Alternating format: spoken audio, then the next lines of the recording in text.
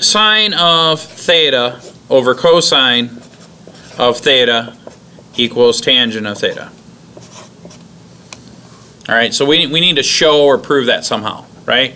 So consider the fact that these trigonometric functions, we have theta here, this is the opposite side, this is the adjacent side, and this is the hypotenuse, and so we say that sine of theta is equal to the opposite over the hypotenuse, cosine of theta is equal to the adjacent over the hypotenuse, and then again tangent represents the opposite over the adjacent, right? We know that for sure, right? We're good with that?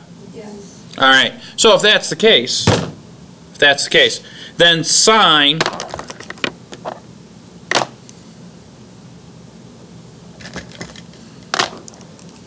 so let me write this a little differently. Then this would be sine of theta, right? Can't see that. Of course. Can I turn off the light? No. Alright. How about that? Yes. Okay, that's sine of theta. And then this would be cosine of theta. Okay.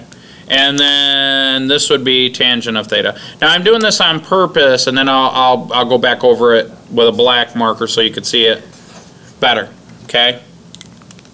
So sine of theta is opposite over the hypotenuse, right? Cosine of theta is adjacent over the hypotenuse, right? And we're stating that those are equal to tangent, which is going to be the opposite over the adjacent. So my question to you is when you take a fraction and you divide it by a fraction, what's another way to address that? Multiply the reciprocal, which will give you all of those things are equal to the opposite over the adjacent, correct? What happens to my hypotenusi? They cancel out.